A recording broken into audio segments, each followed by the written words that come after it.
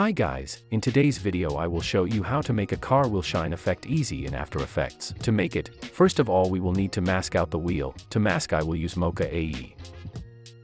In Mocha select an elliptical tool and mask the wheel as smooth as possible. Once you are done, enable perspective and then hit on tracking button. As the tracking is done, click on save and close Mocha AE. Now expand matte and then click on create AE masks. Duplicate your clip and then rename top 1 to wheel. Select bottom 1 and press M on your keyboard to expand created mask and make sure to change mask mode to subtract. Select wheel layer and let's apply CC light sweep effect on it.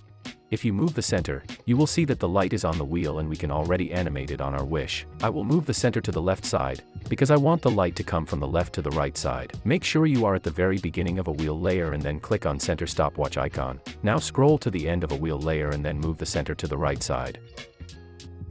You can also play around with the direction and change the degree of a light, but in my case it looks fine. Let me toggle off masks from here so I can see the wheel clearly and then we can adjust the light. First I will bump up edge thickness. As you see, it adds more lights on the edge of my wheel and that looks better. Now I will bump up edge intensity to control the brightness. In my case 70 is fine. Note, do not copy my settings, because the videos are different and my values won't work for you. Let's play around with the width to control the light width. Also you can change the shape and make it smoother or linear, but in my case I enjoy sharp more. I don't like the sweep intensity, I think I will bump it up a bit. We can also control the light color. I will change it to something light blue. I like it. Let's quickly check the effect. Looks fine, but I will increase the width a bit more.